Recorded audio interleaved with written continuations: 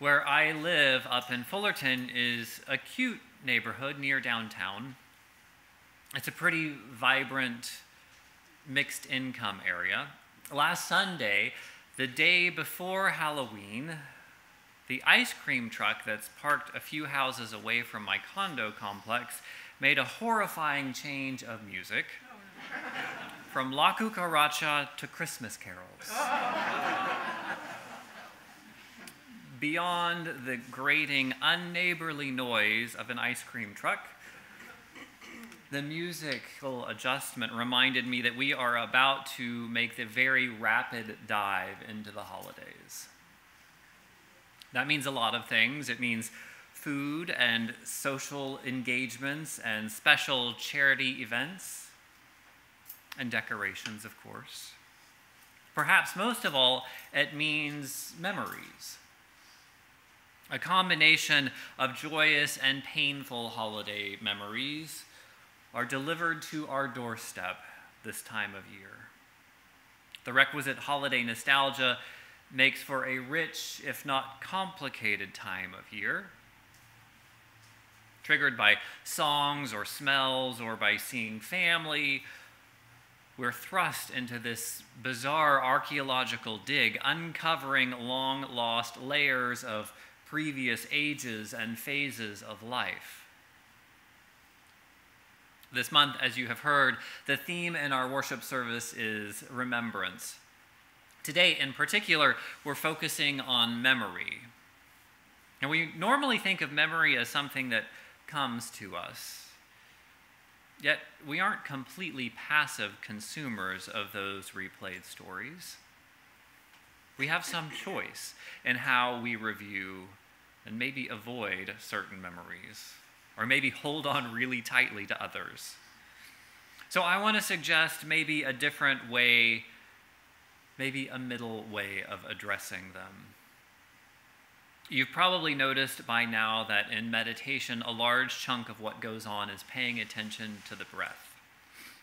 Believe it or not, there is care to be taken in the amount of effort that you put in noticing the breath.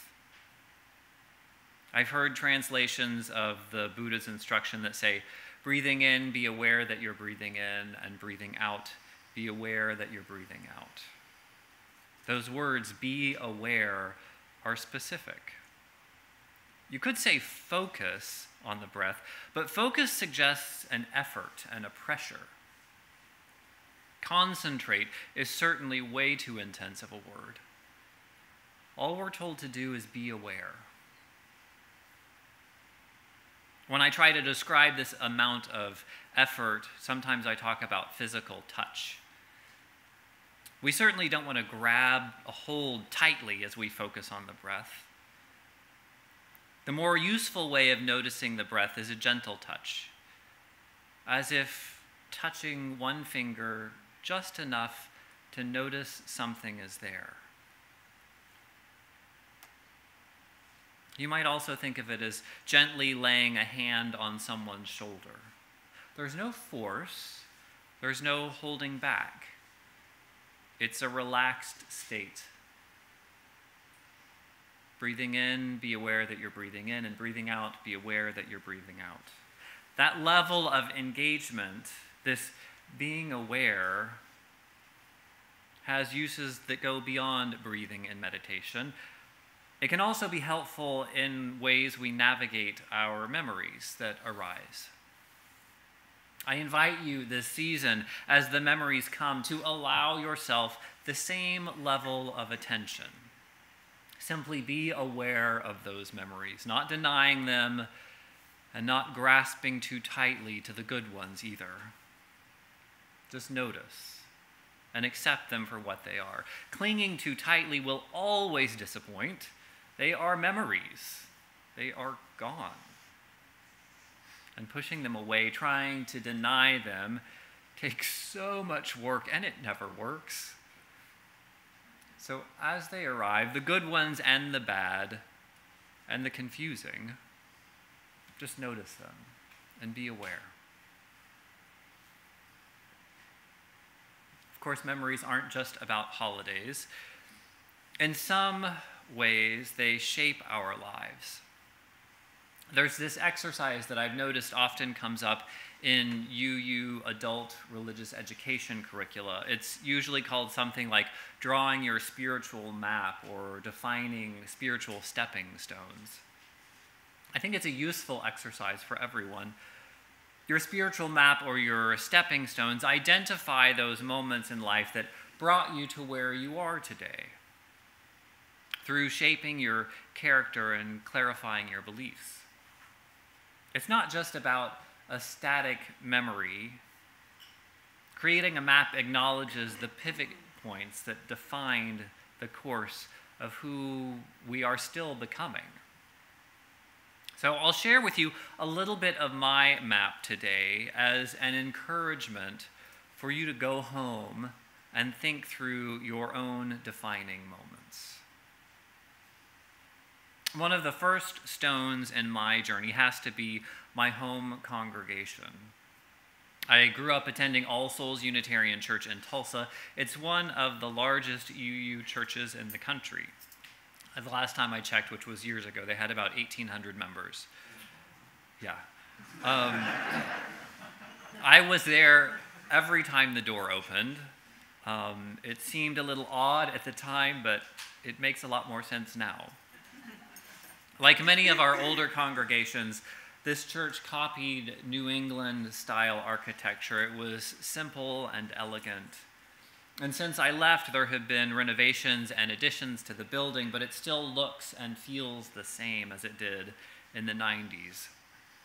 That is to say, as soon as I walk through the doors, I feel like I'm back at home. So many of my vivid memories of childhood and youth are in that building. Now I realize that being there was the foundation for this sort of growing religiosity in me.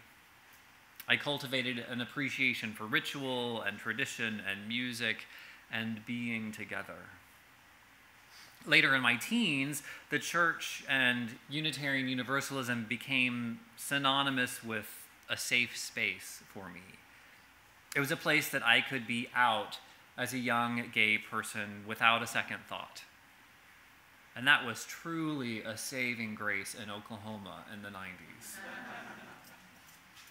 Looking back, it's funny how unaware I was in those days of how much it was shaping me. Another stepping stone on my journey would be backpacking with my family in the Rocky Mountains. We went every year around Labor Day weekend, starting when I think I was 9 years old. I was way too young, really. Later, I was involved in adventures with the Boy Scouts, but it was the earliest backpacking trips that really made the impression that stuck. Those trips gave me an awareness of the beauty and the adventure and the bonding and the sense of belonging that can happen in nature. I remember campfires and sleeping crowded with the family in one tent, and hot chocolate on cold mornings in the mountains, long hikes and afternoon rains. It was really magical. One of the more difficult stepping stones for me had to do with the murder of Matthew Shepard. He was just 2 years older than me when he was killed. I was a college student at the time, very involved in LGBT activism on campus and liberal campus ministry. I remember where I was when I heard the news that he had been killed. Even more vividly, I remember the vigil that we held on campus. I had called all of the clergy that I knew in our little college town. Whether they were not available or not willing to lead us in our time of fear is uncertain. What was clear was that we were left as students without spiritual leadership from adults. So I organized the vigil with a couple of friends. And hundreds of people showed up with candles. As a sophomore in college, I did what I could to cobble together some readings and some songs to create sacred space. And something about that night showed me that I would be called on to sometimes do leadership that others were not able or willing to do. And I don't say that to pat myself on the back. It was actually really, really scary time for a young gay kid. Another piece of the map that was made clear was starting about 15 years ago, around the time I started ministry. That was the time I first was contacted by my birth family. I had been adopted as an infant and always knew I was adopted. It wasn't until they contacted me at the age of 28 that I knew anything about them, really. Meeting them didn't change the course of my life so much, but it made some of the pieces make sense and make them more clear. In getting to know them, I realized that a few big pieces of my personality came from biological family, pieces that were very different from my adopted family. Genetics, I will tell you, affect a whole lot more than your eye color and your height. Making that connection also gave a sense of relief for tension that I didn't even know was there before. It gave an opportunity to let each other know that things had turned out okay. It was a huge relief for them to know that my adoption and my family and my growing up had all been pretty charmed, if I'm honest. And it was a relief for me to find that I came from kind, hardworking people. It didn't change the trajectory, but it helped put some of the puzzle pieces together. And the most recent point in my journey is the one that you, for better or worse, hear the most about. It's cultivating a meditation practice. If I had to locate a particular moment or place, I would say that the practice took root on my couch in Laguna Beach. Meditation was a lifeline for maintaining my sanity in the midst of a very messy relationship and some very difficult growing challenges. That was at least 10 years ago. More recently, I started leading the mindfulness meditation sessions here at Tapestry during COVID. I was reminded of what a resource it has been for me for quite a while. So these are all pieces of my life that I have talked about in previous sermons. I apologize if those stories come off as jarring when I tell them so quickly, but they're the milestones to get out there. I told them quickly today because it in some ways is old news. Still, they're pieces that I bring with me to every Sunday. That's because they're the stepping stones, which raises the question, what are yours?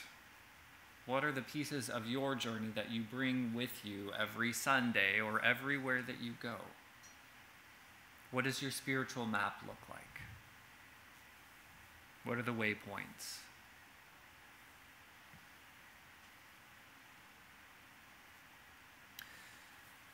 Closely related to memory, one of the things that I've been hearing a lot about recently, and you may have too, is trauma. I've particularly heard a lot of the phrase trauma-informed. There's trauma-informed healthcare, trauma-informed education, trauma-informed yoga. And as I learned this week, there's a whole conversation going on about trauma-informed ministry. It's jargon that's a little bit overused right now because it's very popular, but still, I found one description really helpful.